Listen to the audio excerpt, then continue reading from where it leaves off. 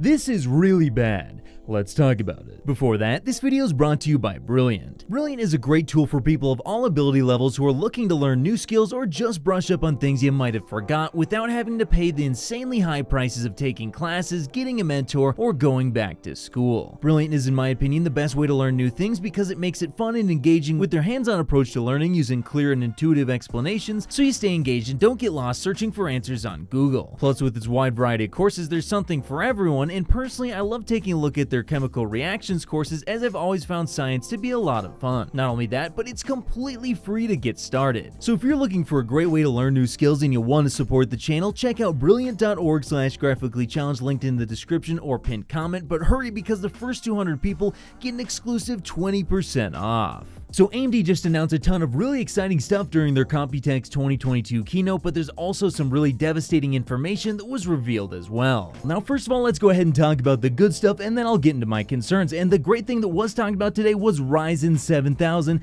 It was officially announced, and according to AMD, it's going to use a 5nm TSMC process for the core and a 6nm TSMC process for the I/O, which is definitely going to increase their efficiency pretty substantially. It's also going to be using a brand new AM5 socket, which is going to be using LGA finally, thank God, because believe me guys, I am sick and tired of fixing Ryzen CPUs with bent pins, and I think LGA is going to go a long way in fixing that. Apparently, it's also going to have an RDNA 2 GPU included with every single CPU as far as I'm aware. It should also support faster 5200 MHz DDR5, boost up to 5.5 GHz on their best SKUs, which is actually really impressive, and it's going to have up to 16 big cores, so it's definitely going to be decimating the 12900K when it comes to some multi-core performance. But there's one thing I didn't mention when going over all these specs, and that's the IPC, and I didn't mention it and neither did AMD, probably for a good reason, because guys, it is not looking good, and this is where things start to get really bad, because during their presentation they actually mentioned that it was going to have over 15%. Now 15% does actually sound good if you're thinking IPC, but unfortunately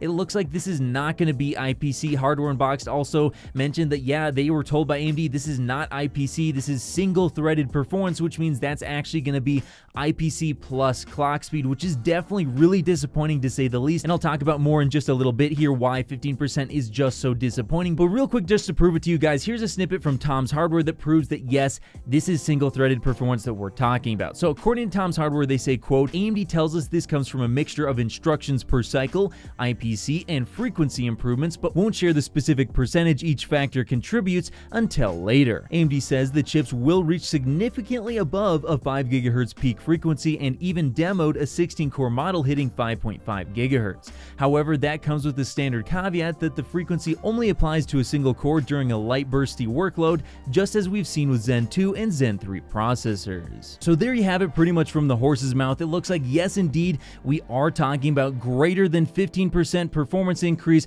when you compare Zen 4 to Zen 3 processors. Now there has been some talk of quote-unquote sandbagging. Now if you don't know, people talk about this a lot when new AMD products are coming out, and sandbagging is essentially referring to AMD holding something back, like they're not showing their highest clock speed or their best part or something like that to try and confuse their competitor. Now honestly guys, I think this time around that doesn't make any sense whatsoever, and here's why. Now these CPUs are going to be launching very soon here. We're talking about probably in the next quarter, as well as Raptor Lake at roughly the same time. So if AMD were to sandbag a processor, they probably would have done it maybe like a year in advance or something like that, but to do it so close to the launch simply doesn't make any sense to me whatsoever, and honestly is just going to bring negativity to the AMD brand. Honestly guys, right now is the time to be driving hype, not sandbagging, so that doesn't make any sense to me at all. So honestly, I think we are probably talking about at best 20% single-threaded performance increase, although it's probably going to be closer to like 17%,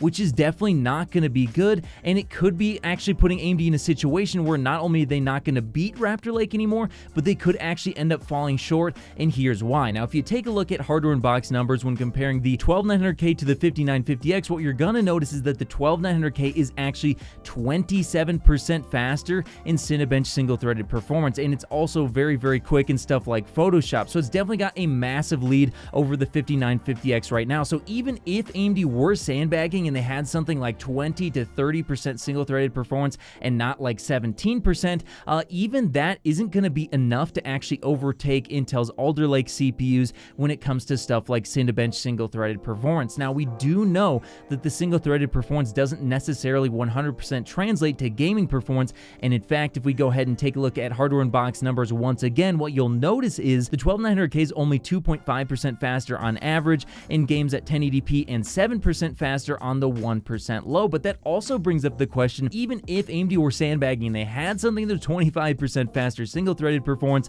would it even fully translate to gaming performance? And that's something that we simply don't know. But on top of that, if you take a look at, the actual price to performance of this stuff, even if AMD prices these CPUs very, very well, unfortunately, they are locked into DDR5. So that means that while Intel's going to be supporting DDR4 and DDR5, you have to choose DDR5 with Zen 4, meaning that the platform cost is just by default going to be much, much higher. So yeah, overall, honestly, guys, I'm actually very, very disappointed in these Zen 4 CPUs, and this is actually very shocking to me because I was actually expecting Zen 4 to stomp all over Raptor Lake, and it looks like that's not going to be the case at the very least. In fact, maybe AMD will come very, very close to Raptor Lake, but again, like I mentioned earlier, they might end up even losing, not only in the single-threaded performance, but maybe even in gaming, and maybe even in multi-core performance, because Raptor Lake is going to double the amount of E-cores once again, and that is going to make a significant difference in that multi-core performance. And this, yeah, again, I'm really shocked and disappointed by this, because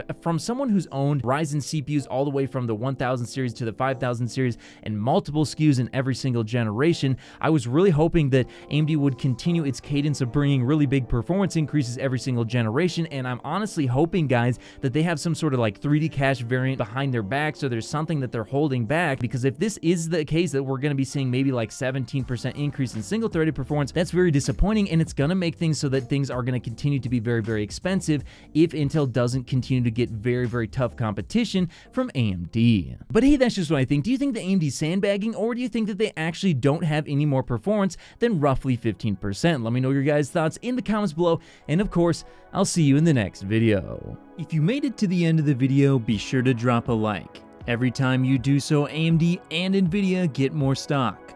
Also, if you want to see more, click here. You won't be disappointed.